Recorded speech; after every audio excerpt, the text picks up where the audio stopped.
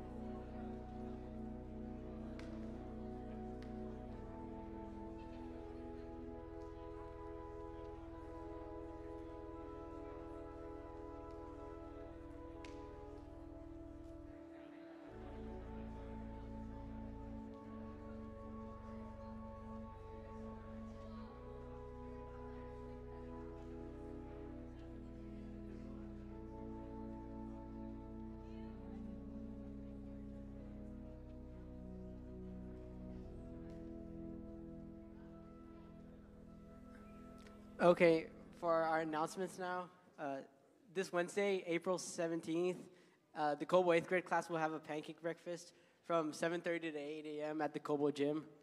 Come by to support the 8th grade class. For prices and more details and to order, please visit the GCA Church website event page for the link. A Night of Hope is a family-friendly concert that will be happening on April 19th and will be featuring Brandon Heath and other local worship musicians. The event's purpose is to unite our regional faith community together and reflect on how God is moving across Northwest Georgia. Our next soup kitchen is going to be on April 20th. You can help with purchasing ingredients, prepping, cooking, or delivering. Please sign up through our website event page.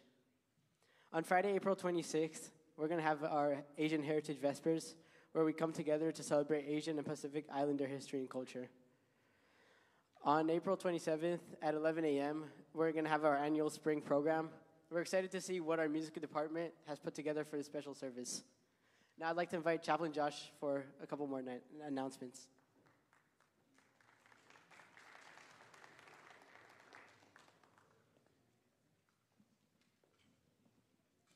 All right, good morning and happy Sabbath.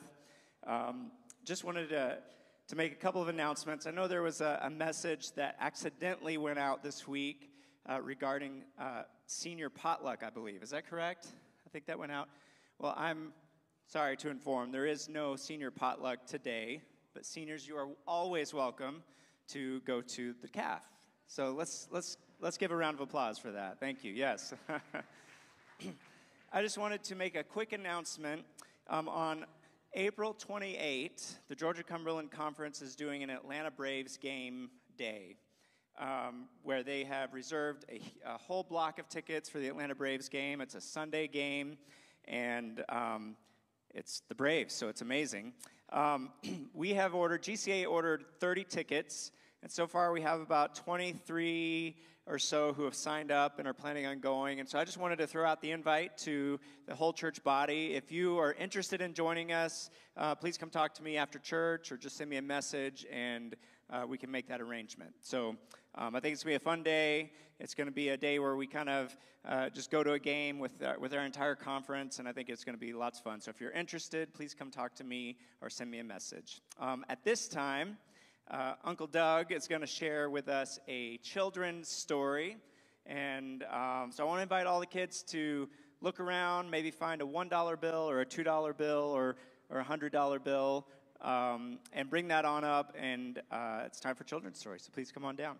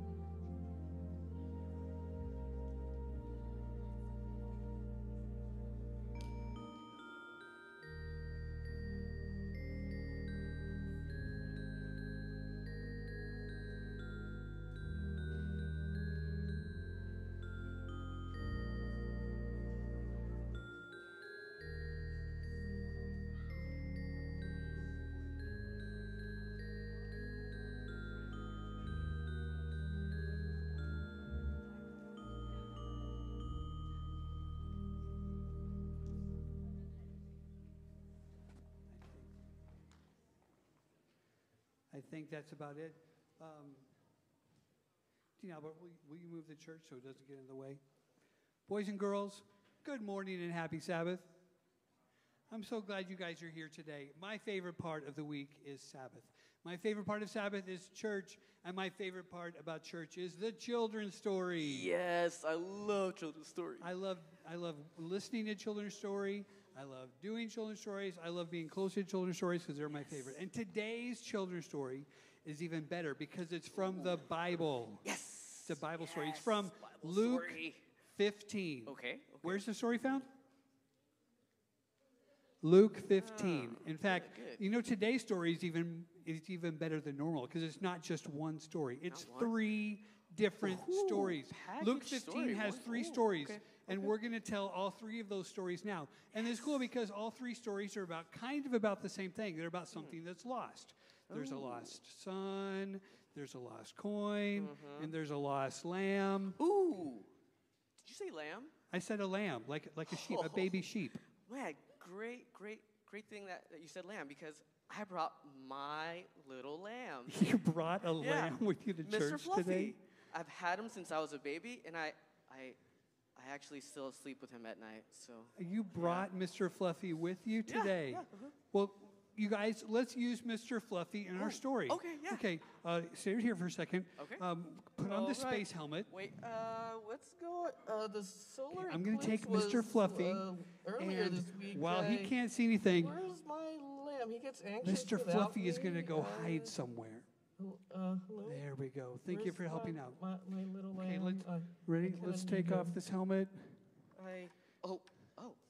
Okay, now we're going to tell the story. Once upon a time, there was a shepherd who had a lamb, and the lamb was lost, and he didn't know what to do.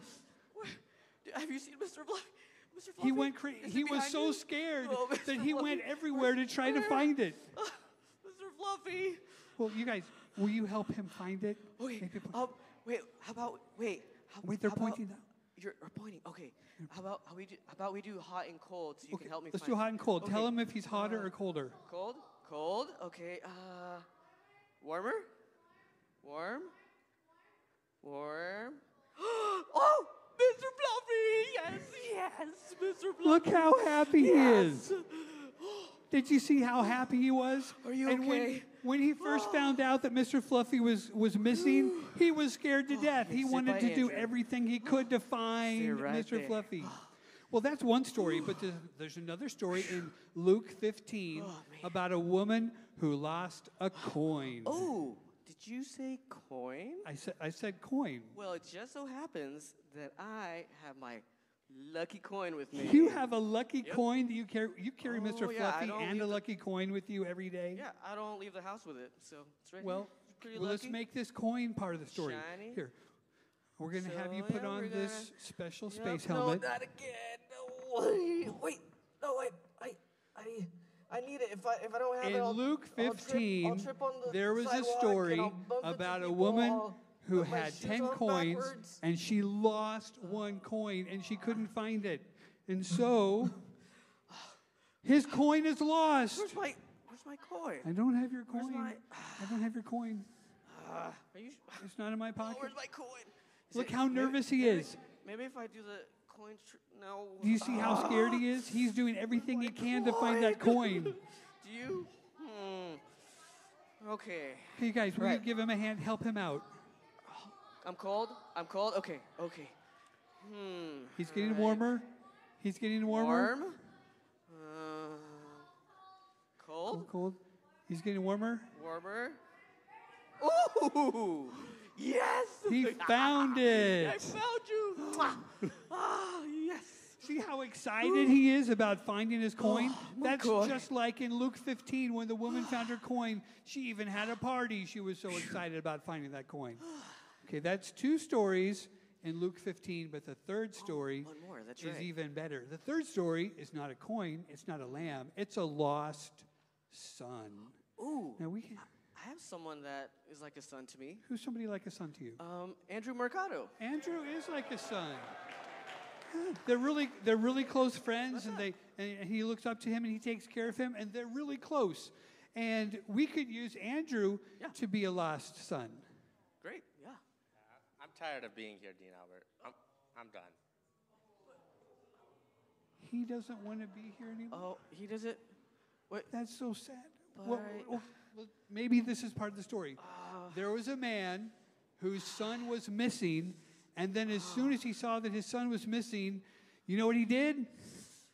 I mean, Why are you just standing here? well, he just left. Well, you ran after the sheep, and you ran after the coin. Why aren't you running after your son? He looked like he didn't want to be found, though. Oh, he doesn't want to be found? Yeah, I mean, I love him as a son, so I'll respect his decision if he doesn't want to be found. Oh, that's so. really sad, but that's Yeah, something.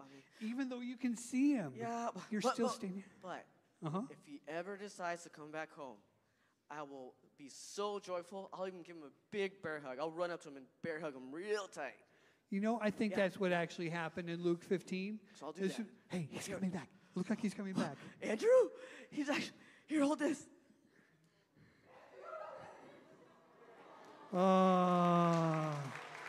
Oh, he's even taking his coat off and giving it to his son. Oh, that's beautiful. He was lost as a son, and he's found again. And Dean Albert is so happy. You guys, all three stories in Luke 15 are kind of the same. All of them are about you. You are the lost lamb that the shepherd wanted to find. You are the lost coin that the woman did everything she could to find it. And you are the lost son or the lost daughter, the lost child that his father wants to do everything he can to find his son. He wants to do anything he can to get his son to come home. You could see how excited Dean Albert was. You can't even imagine how excited God is when somebody who's lost is found. Please bow your heads for prayer. Dear God, thank you for loving us so much that you will do anything you can to find us when we are lost. And if we are the lost son, help us to decide that we want to be found. In your name we pray. Amen. You can go back to your seats.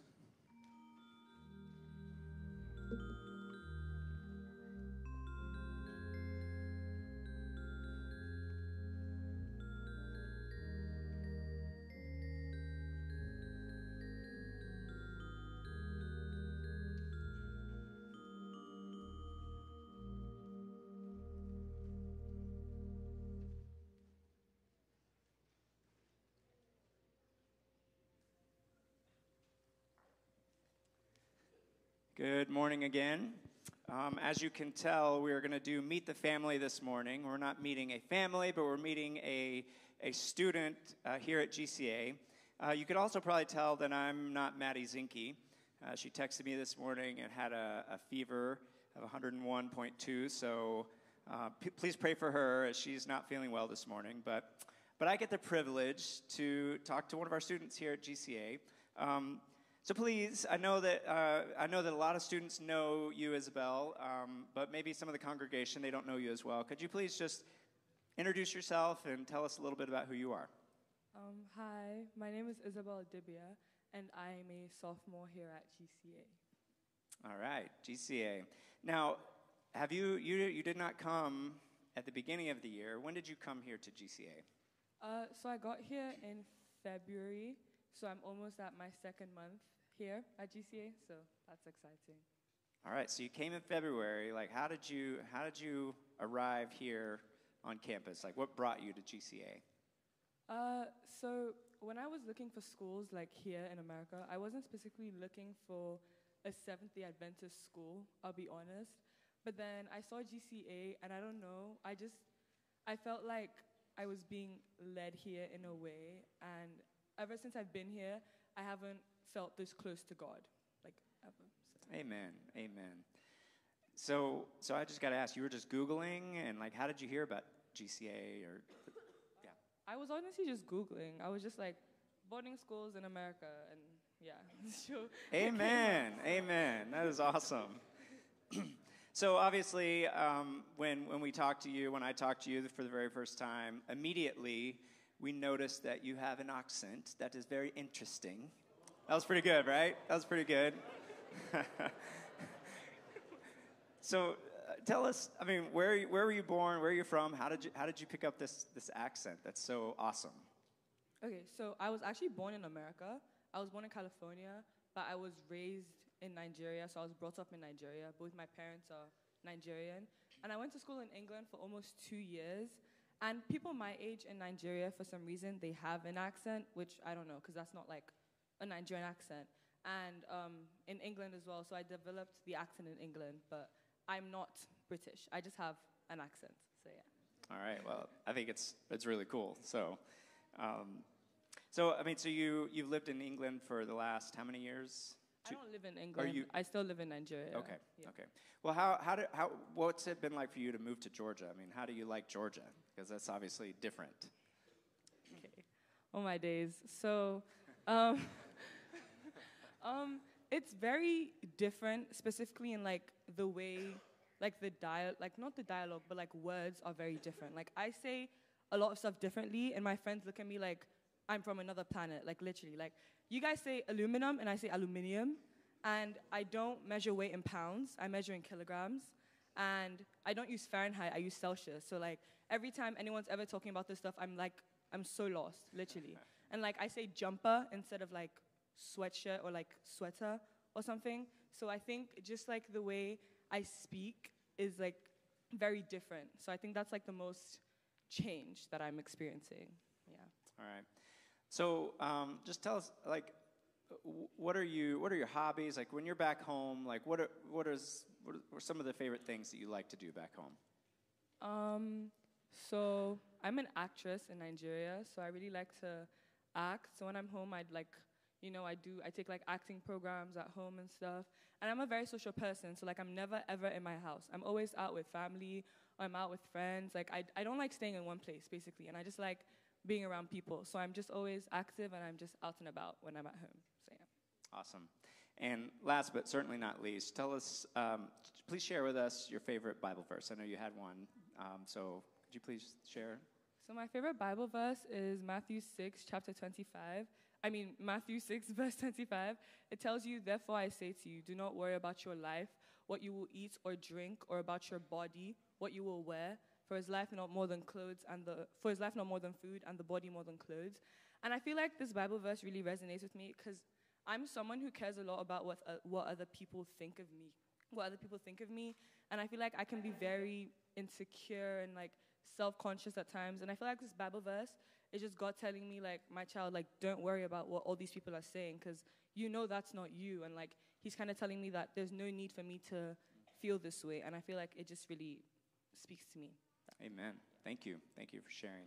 Well, we are so glad that you're at GCA, and we welcome you as a family here into the GCA church. Obviously, this can be your home away from home. And before we send you off, I'd like to have a prayer with you. So let's bow our heads as we pray. Dear Heavenly Father, we thank you so much for GCA and for this church, Lord. We thank you so much that we've had the ability to get to know Isabel a little bit today. Lord, I believe it was not an accident that she is here at this school and she's here up on this stage today. We're so thankful for the way that you've led in her lives through the Google search to bring her to Calhoun, Georgia, right? So we're just so grateful to get to know her, and I just pray a blessing on her life, Lord. I pray a blessing on her family back home, and I just want to pray that she would be able to finish this year off strong, and just may she continue to grow closer each and every day as a result of being here. We pray this in Jesus' name. Amen. Thank you. Before we get into our praise set, I just wanted to also take a second to introduce our Week of Prayer speaker. You don't need to come up. He's going to come up and preach at us here in just a few minutes. But Pastor Chris is a friend of mine from back in seminary. We took a couple of classes together, and as I said to the students earlier, we connected over football.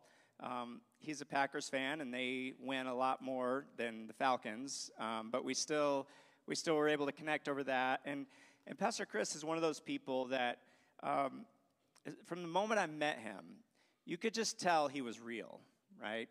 You could just tell that he loved the Lord, and I could tell that he was good people early on. And so we invited him here. He's been sharing the word this week and just doing an amazing job. And he's currently pastoring out in Portland, Oregon at Rock Fellowship SDA Church. And Pastor Chris, we have been blessed. I know I've said this. I can't say it enough. We've been blessed to have you here this week. It's been great to connect with you again, and we're looking forward to you sharing the word with us today. So thank you so much for being here at the GCA Church and at GCA and ministering to our kids in our community this week. So thank you. Yeah. Good morning, guys, and happy Sabbath. Please stand with us as we sing.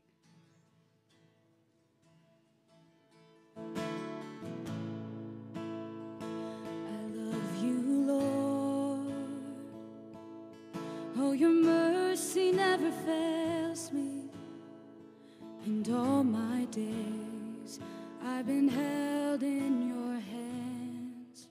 From the moment that I wake up until I lay my head, and I will sing of the goodness of God. And all my life you have been faithful, and all my life you have been so good. With every breath that I am able, and I will sing of the goodness of God. I love your voice. You have led me through the fire in darkest nights. You are close like no other. I've known you as a father, I've known you as a friend, and I have lived in the goodness of God. And all my life you have been faithful, and all my life you have been so good. With every breath that I am able, and I will sing of the goodness of God. Your goodness is running after, it's running after me. Your goodness is running after, it's running after me. With my life laid down, I surrender now, I give you everything.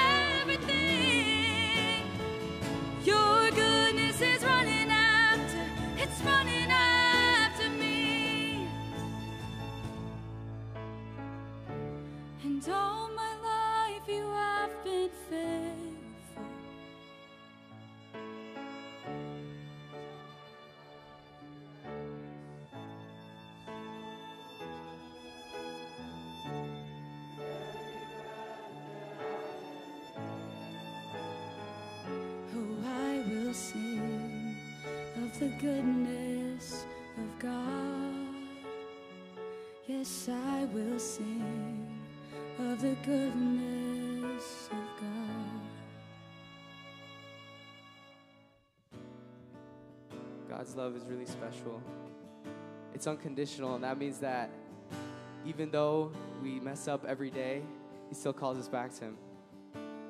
So as we sing this next song, I want us to remember everything that He's done for us, how much He loves us, and what He's going to continue to do for us in our lives.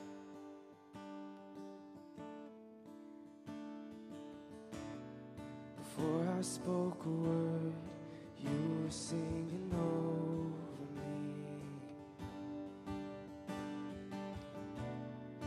You have been so, so good to me.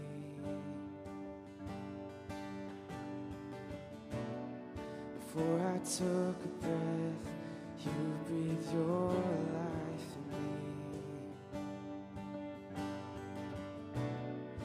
You have been so, so kind to me. Oh, the overwhelming, never-ending, reckless love of God. Oh, it chases me down, fights till I'm found, leaves the 99. I couldn't earn it, I don't deserve it, still you give yourself away. Oh, the overwhelming, never-ending, reckless love of God.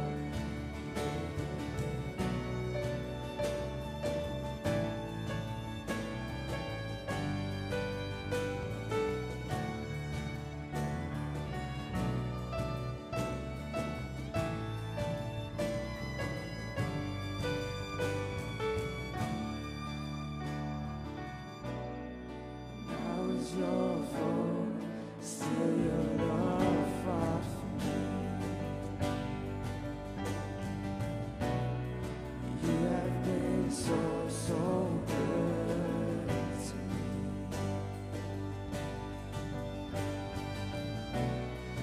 I felt no worth, you paid it all for me. You have been so, so kind to me. Oh, the overwhelming, never-ending, reckless love of God. Oh, it chases me down, fights till I'm found, leaves the 99. I couldn't earn it, I don't deserve it, still you give yourself away. Oh, the overwhelming, never-ending, reckless love of God.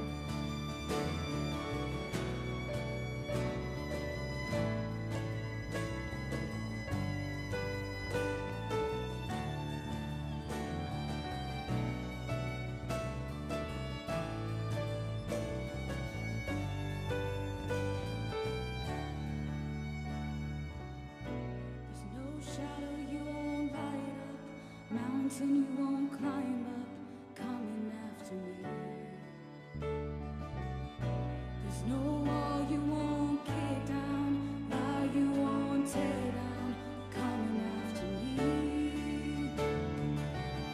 There's no shadow you won't light up, mountain you won't climb up, coming after me. There's no wall you won't kick down, lie you won't tear down, coming after me. There's no shadow you won't light up, mountain you won't climb up, coming after me. There's no wall you won't kick down, lie you won't tear down, coming after me. No, the overwhelming, never-ending, reckless love of God.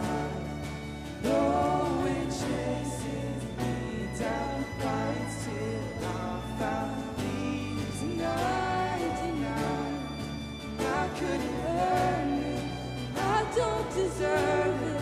Still you give yourself away. Oh, the overwhelming, never-ending, reckless love of God.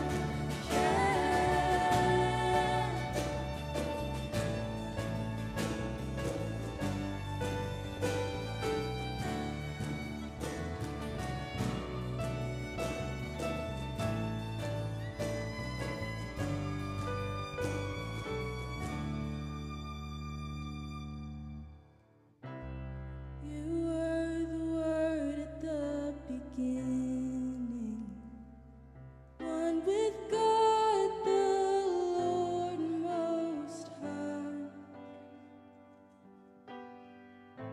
Your hidden glory in creation, now revealed in you are Christ. What a beautiful name it is.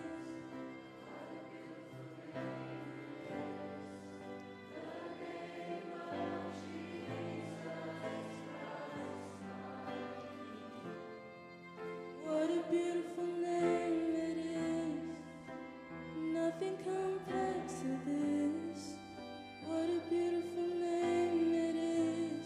The name of Jesus. You didn't want heaven without us. So Jesus, you brought heaven down. Your sin was great, your love was greater.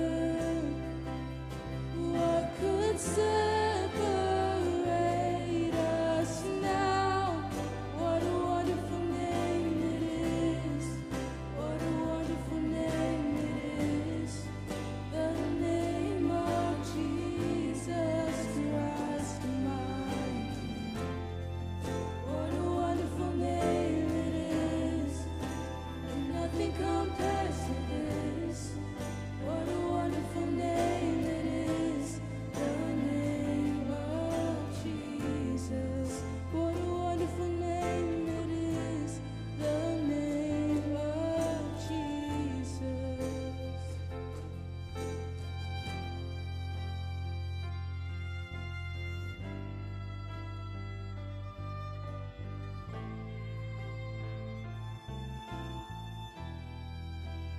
Death could not hold you. The veil tore before you. You silenced the boast of sin and grave. The heavens are roaring the praise of your glory. For you are raised to life again. You have no rival. You have no equal. Now and forever, God, you reign. Yours is the kingdom. Yours is the glory.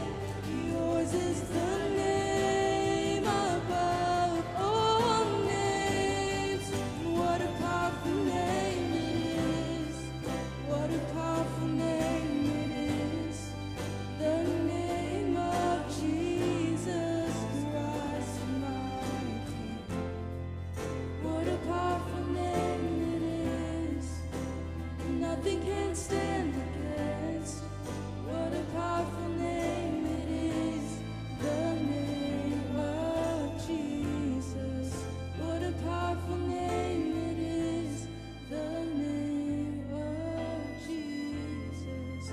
What a powerful name it is. The name of Jesus.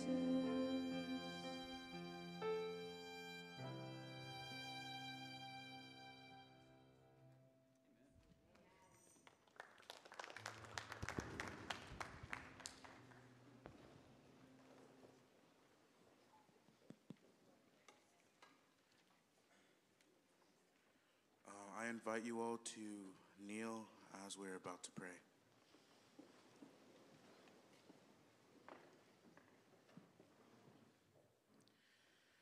Dear God, thank you for this day. Thank you for blessing us and keeping us. Please continue to bless us. Help us bless one another. Please let us take what Pastor Chris says and apply it to our lives. Let us meditate on your words and allow us to be more and more like you day by day. Please bless us and keep us patient and honest and true. Make us more and more like you. In your whole name we pray. Amen.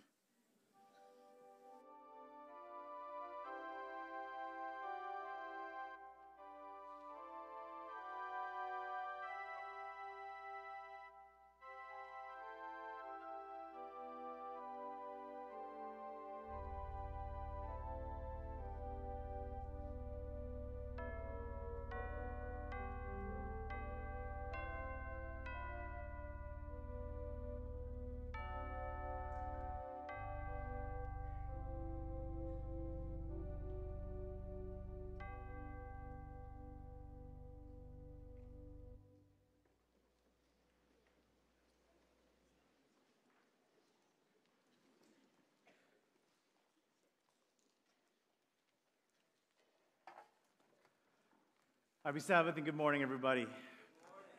Man, it's so good to see you guys. It's been an amazing week for me here at GCA. The students, you guys are awesome.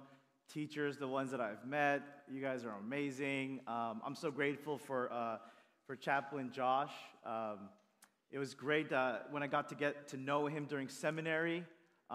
We just clicked right away, and he's like such a great person to just talk to and just an easy person to love. So I just want you to know how lucky you are and blessed you are to have Chaplain Josh here at this school as well. This past week, we've been focusing on the prodigal son, the story of the prodigal son. We've been looking at it from a deeper and richer perspective, though.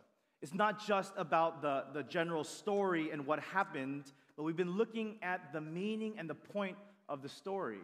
And the point that I've been trying to make is that the point of the story is not just the younger son. And the point of the story is not just the older brother. And the point of the story is not just the father who is loving and kind and willing to accept. Those are great parts of the story, but that's actually not the main point of the story. Jesus has a deeper plan and deeper meaning behind the story. The point, as I've been explaining it, is that both ways lead to emptiness. Both ways of life lead to emptiness. The way that the brothers represent two different ways of life. The younger brother represents a way of life that we've called self-discovery. It's this idea that my path to happiness is really me being me. And the things that are causing me to not be happy are people putting expectations on me and keeping me from being who I really am, what I really want to do. The other way of life we call moral conformity, and that's what the older brother represents. And it's a life of, okay, if I'm good and I do the right things and I do well in school and I stay in church and I'm righteous and holy, do all that stuff, one day I'm going to have everything I need. I'm going to achieve what we've been calling the Christian American Adventist dream, that one day I'll have money, I'll have church, and I'll have family, and then I'll be happy. But we talked about how both ways of life actually lead to emptiness.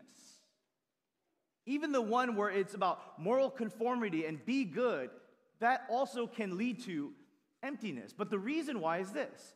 The reason why is that relationships characterized by self-centered consumerism and control are always empty. Both ways of life lead to a relationship with God where either you are the center and you're trying to get things from God. The path of self-discovery is about what can God give me all the things. The path of the older brother of moral conformity is let me be good and do the right thing, then God should bless me and give me happiness and give me all the things that I want. Relationships where it's about self-centered consumerism, what can I get, or control or manipulation, those relationships are always empty. And so I've been challenging us to choose a third way. Not the way of self-discovery or moral conformity, but a third way, which I call the way of trust. And what it comes down to is believing this statement, that you trust that what your Heavenly Father wants for you is only your deepest happiness. Your deepest, deepest happiness in the depths of your being. That's what God, that's what Jesus truly want for you.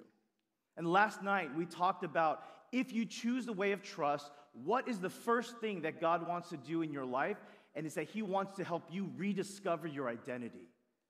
Because the younger brother, he had a sense of an identity. When he was talking about his plan, he believed that he was no longer worthy to be a son. But the father, when he approached him, he says, no, you're my son still. Even to the older brother who was angry and accusatory and was so mean to the father, he calls him my dear son, even though he did not feel he was a son. Instead, he felt like he was a slave to the father.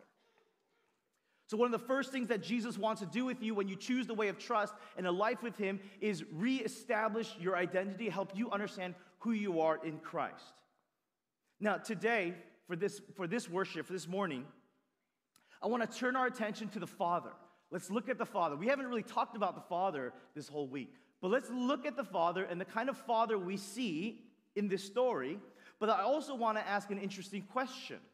In the story of the prodigal son, where is Jesus? Where is Jesus in the story of the prodigal son? Now, at first you're like, he's telling the story. He's not in the story. But I want to argue that he actually is in the story. He is in the experience of the story. So we're going to deal with those two things. We're going to look to the Father, look at the Father, and then we're going to answer the question, where is Jesus in the story? Can you pray with me? Father in heaven, thank you so much for this wonderful week here at GCA. We thank you for the blessings. Thank you, Holy Spirit, for moving the way you've moved every night, Lord. I thank you so much for what you're doing. But God, as we conclude, I pray that your Spirit would be present deeply right now, Father, and that you would help us, Lord, to hear your voice, and you would do what only you can do, Father. In your name we pray. Amen. So I want to turn our attention to what the Father does. Let's look at Luke chapter 15, verse 20.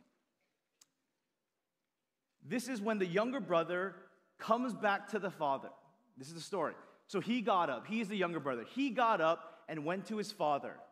But while he was still a long way off, his father saw him and was filled with compassion for him. He ran to his son, threw his arms around him, and kissed him. Now, what's interesting about this phrase here, where it says, while he was still a long way off, let me show you the literal translation of that little phrase. It actually is, while he was still far being distant. Which is a weird way to say things, isn't it? If someone were to talk to you like that, you'd think that was odd. Because there's too much repetition. Obviously, if you're still far, you're also distant. Why repeat? Well, in Scripture, repetition means emphasis. If something in the language is repeated, and it sounds weird for us, but it's repeated, it means that the writer or the storyteller is emphasizing that point. So what he's saying here, what Jesus is saying is the distance was really, really, really great. He was really far, is what Jesus is trying to say here. In the King James Version, it says a great distance away. But what does that mean? Why is that detail significant? This detail is so significant because you have to understand what's the only way you can see something very, very, very, very far away? What's the only way you can see something that is still far being distant? The only way you can see something so far is you have to be looking for it, right? You can't see something distant out of your peripheral vision.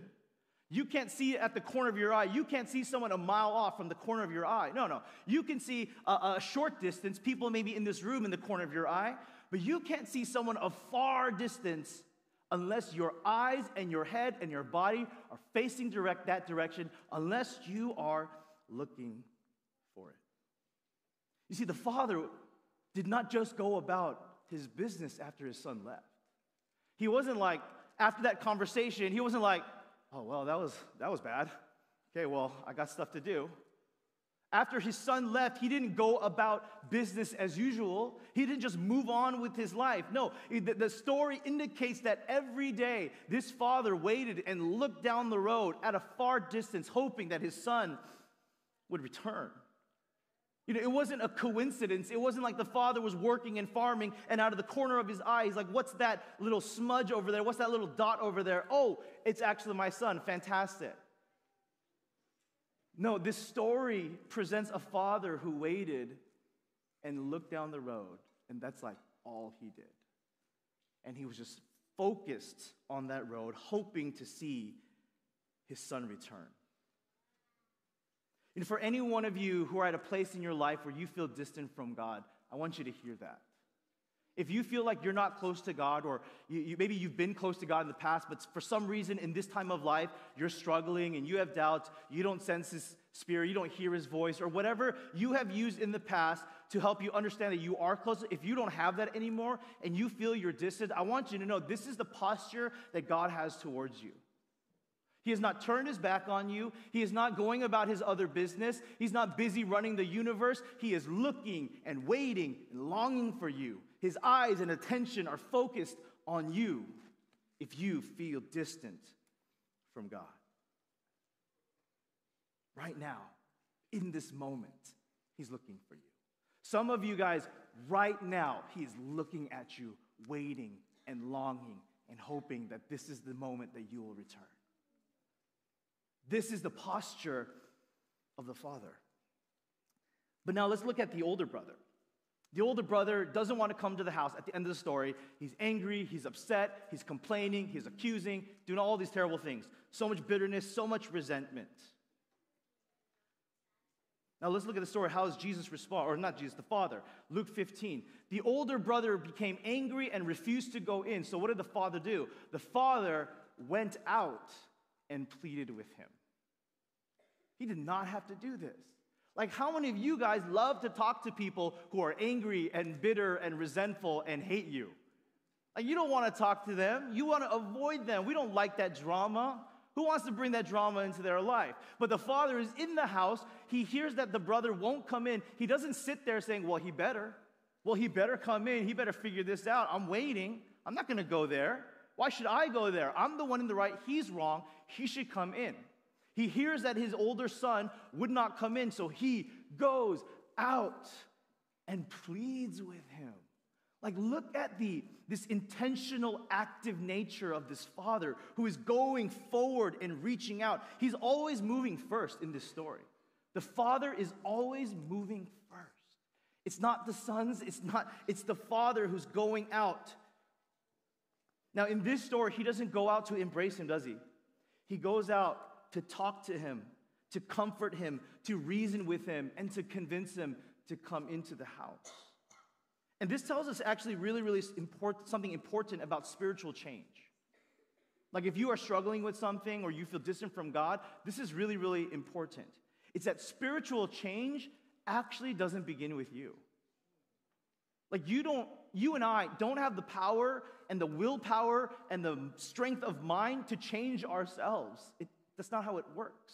Spiritual change begins with the Father. Spiritual change begins with the Father looking for you and walking to you and coming to you or running to you. That's where any kind of change begins. So if you are seeking change, invite the Father in. That's where it all begins. It's not like you can just will yourself into healing. You can't just force yourself out of addiction and bad habits. Change begins with a father who is looking for you and with the father who runs to his children. But also what's really important to understand about the father is he approaches the sons very differently. With the younger son, it's this dramatic, like, wonderful image, right? And you can imagine, like, there's music playing, there's a soundtrack, it's beautiful, and he's running to his son, and they hug, and it's wonderful, and it's so emotional. But then with the other son, it's not like that. With the other son, it's quiet, and it's patient, and it's slower. See, many of us, we want the younger son experience, where God's love just overwhelms us, and it just overflows, and it's like this big, dramatic moment. And I hope that we all have those moments in our lives. But the truth is, sometimes God's movement towards you is more like the younger brother, where it's slow, it's patient, It's quiet and it's gentle. And it's this just simple invitation to come in. I believe this week God has been moving among the students and the faculty and the people who have joined us this week. Like, if you have had a moment stirred in any way, like, I want you guys to understand the reality. Or right now as we're talking, if you have any moment or any worship service or camp meeting or whatever where your heart felt stirred in some way, that was the Father moving towards you. Like, that wasn't just you, okay? That wasn't just like, oh, you realized something because you're so smart. No. If you felt a stirring in your heart, if you felt something click in your mind, that was the Holy Spirit reaching for you. And so if any of you guys this week have felt that, if you felt any kind of conviction stirring, I want you guys to know what has been happening.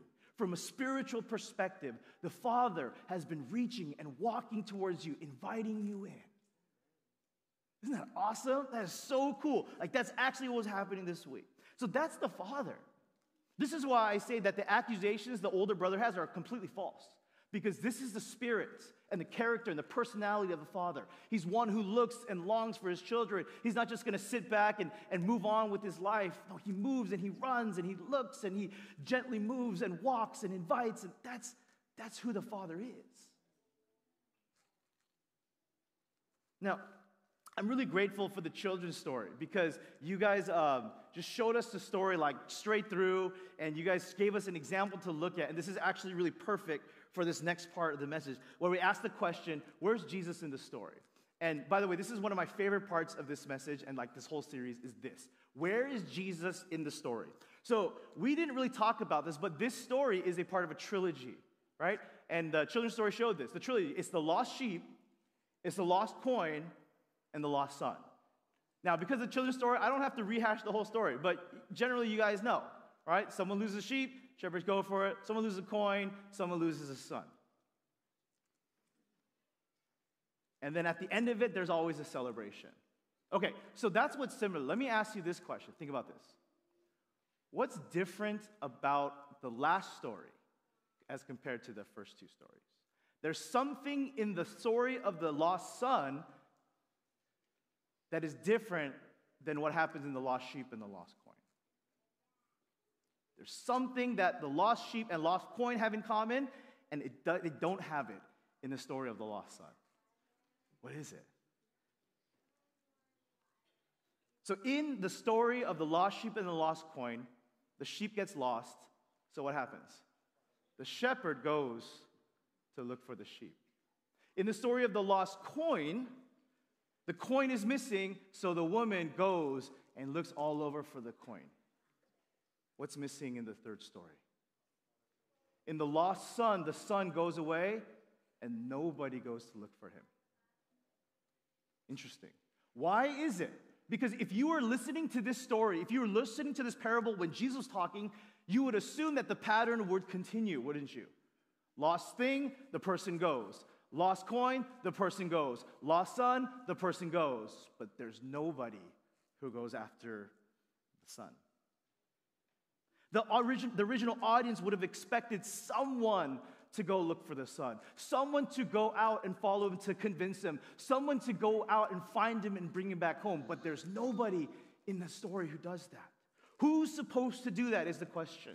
Is it the father? Is it the mother? Is it the brother? Is it the servants? Who's supposed to bring the younger son back? How come no one went to go look for him? There's a verse in Genesis that I think helps us answer the question. When Cain kills Abel, God approaches Cain and he asks him this question. Where is your brother Abel? And then what does Cain say? I don't know. Am I my brother's keeper? The implied answer to that question, we don't get it, but what's the implied answer? Yes, Cain, you are. You're supposed to take care of your brother. You actually are. As the older brother, you are the keeper of the younger brother. So in this story, the story of the lost son, the older brother should have gone after the son, but he doesn't. In this story, the older brother, if he was a faithful, true older brother, he should have gone to rescue the younger brother. He should have gone and brought him back. This is actually where Jesus is in the story.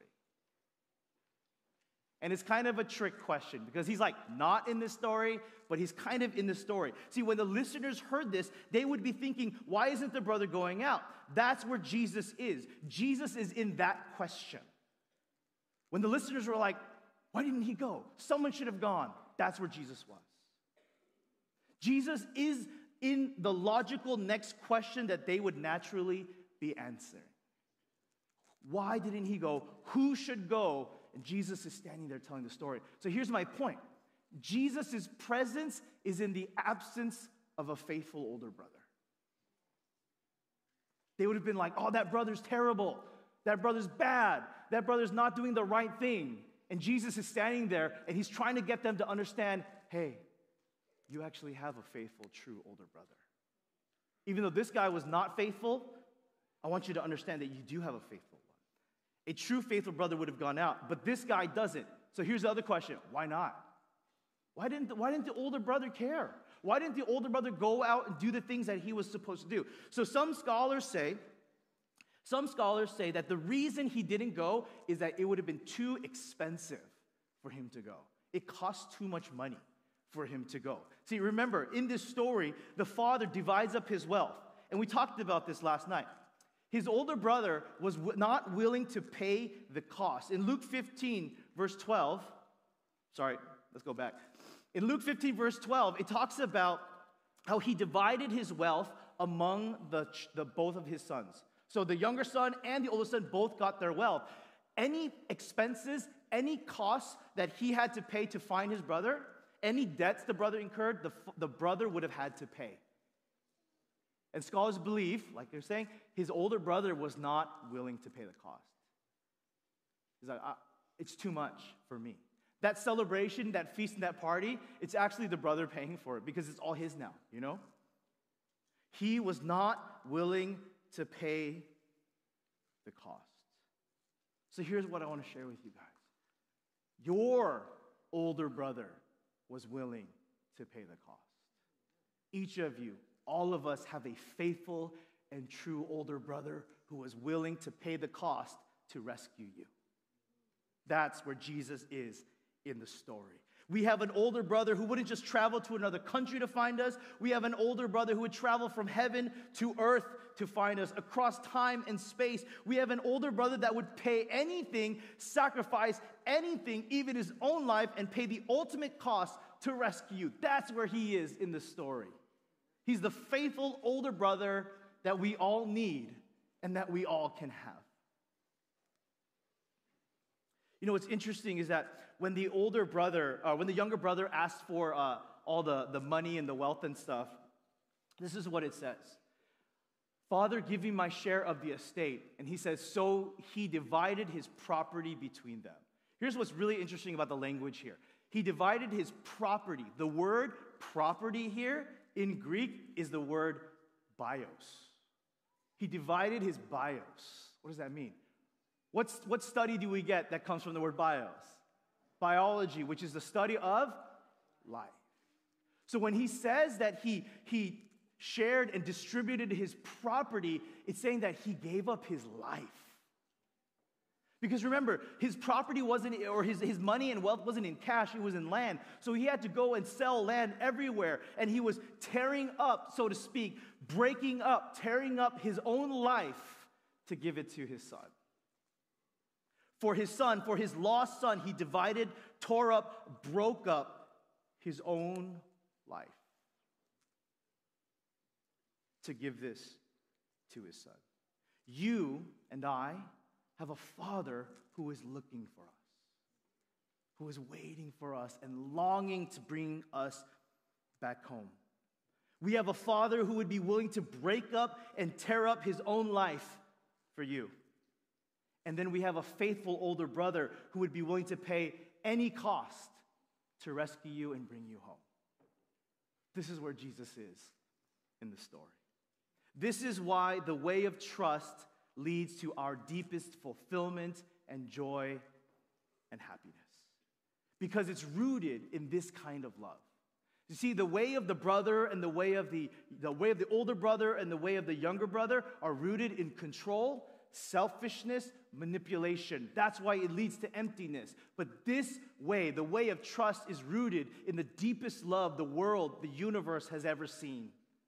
This is why in this relationship, it can provide the satisfaction and fulfillment that we all long for. That's why this is where we can find the peace and the contentment that we've all longed for. This is where we can find the identity that is true to us, who we truly are. It's because it's rooted in the Father's love for his children. It's rooted in the love of the Father and of a brother who runs to you and is willing to pay any cost to bring you home. It does not require control or manipulation because our Heavenly Father has already given us everything, guys. You know, my goal and my hope at the end of this week is for you to all be able to say to God, I don't want your stuff, I just want you. Remember, that was what it was really about for the brothers. I don't want you, Father. I want your stuff. I'm hoping that today and this week we will be moving towards a place where we say, God, I don't want your stuff. I don't need your stuff. I don't need the blessings. I just want you. Because in you is that love that I long for. In you is that identity that is true to me. In you is hope and peace and love. I shared in some of the classes one of my favorite verses, and it's this, Romans 8:32.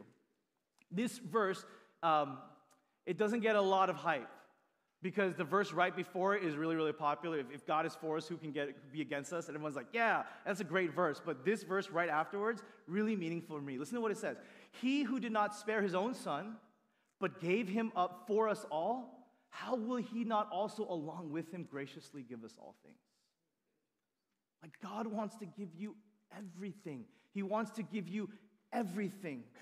Do you trust this, is my question. Do you trust that this is true?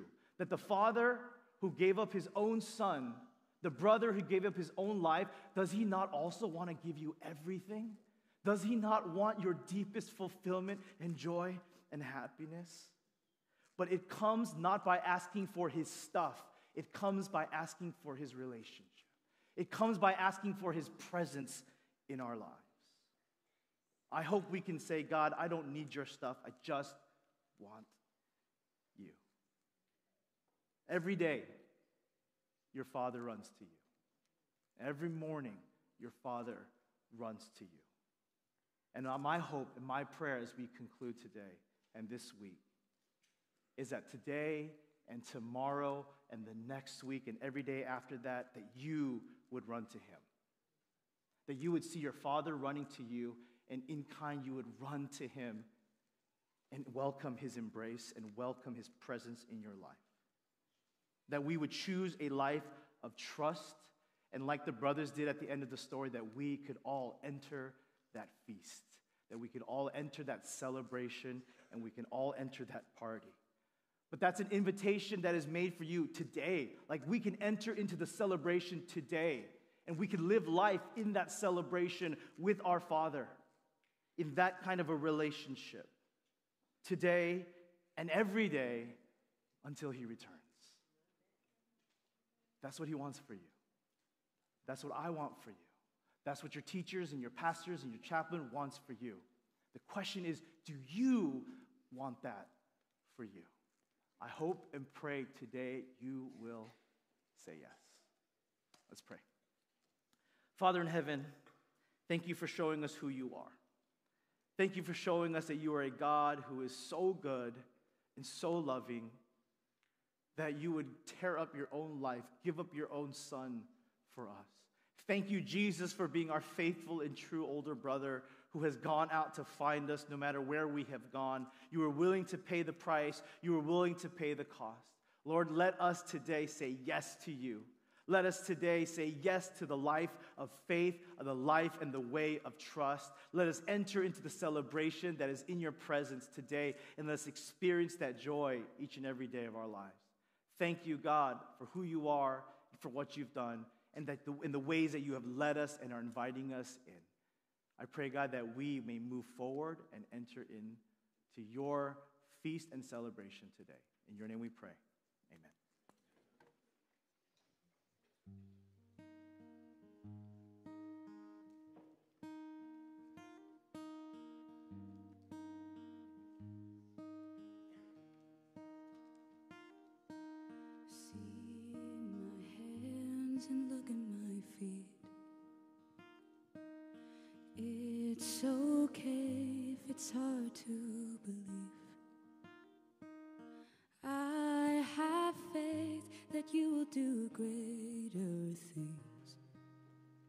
It's my time to go, but before I leave, go and tell the world about me. I was dead, but now I live. I've gotta go now for a little while, but goodbye is not the end.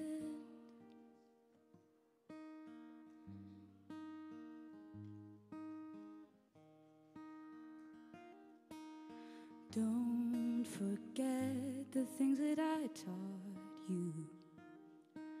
I conquered death and I hold the keys. And where I go, you will go to someday. There's much to do here before you leave. So go and tell the world about me. I was dead, but now I live. I've gotta go now for a little while, but goodbye is not the end of the journey, the end of the road. My spirit is with you wherever you go, and you have a purpose and I have a plan. I'll make you this promise, I'll come back again. But until then, go and tell the world about me. I was dead, but now I live. I've gotta go now for a little while, but goodbye is not the end. But goodbye is not the end.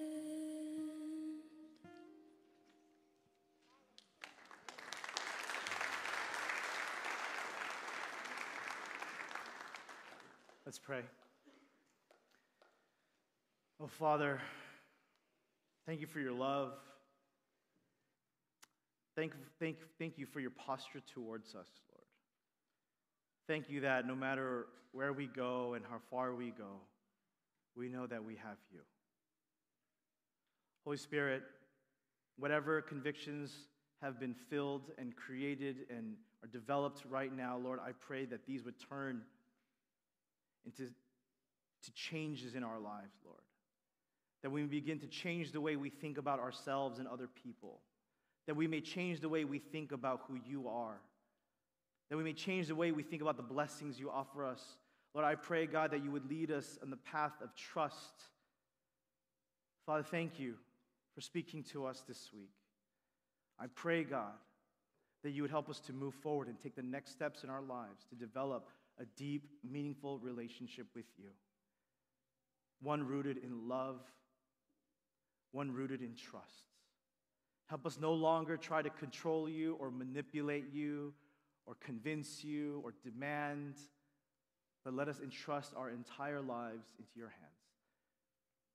God, you are trustworthy, and you are faithful, and you are good.